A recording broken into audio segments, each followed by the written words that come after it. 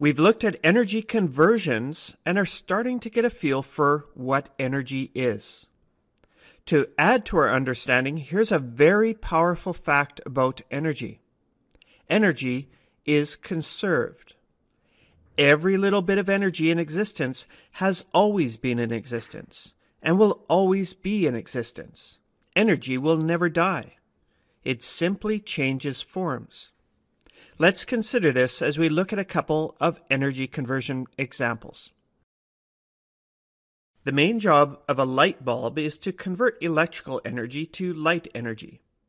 The old-fashioned incandescent light bulbs were horribly inefficient in that only a small portion of the electrical energy was converted into light energy, about 10% of it.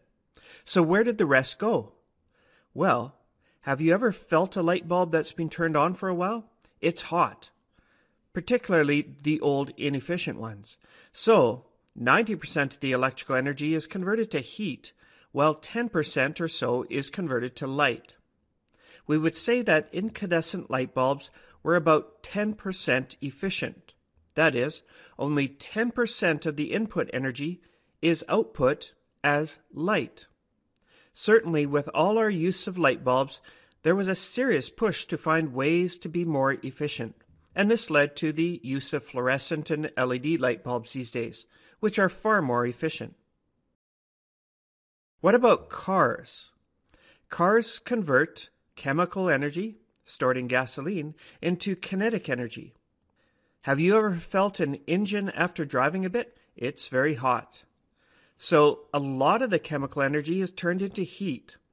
And this heat loss is in all the moving parts of the engine and transmission and wind resistance. In fact, only 15% or so of the chemical energy from the fuel gets used to move the car. None of the energy disappears.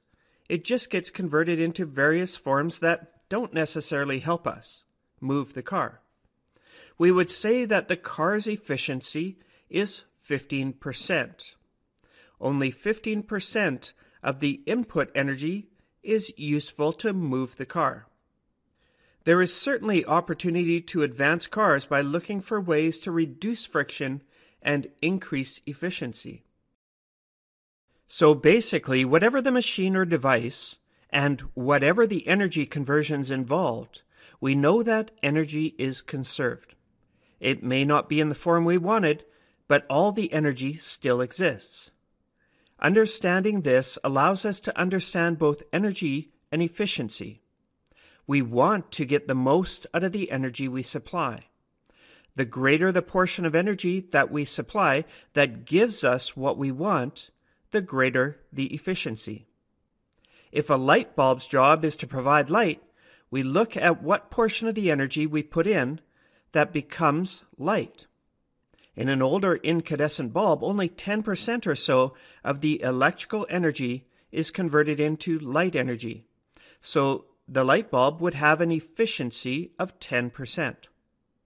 In a car that has the main purpose of transporting us somewhere, that is, kinetic energy, we determine its efficiency by determining what portion of the chemical energy supplied to it is converted to motion energy or kinetic energy.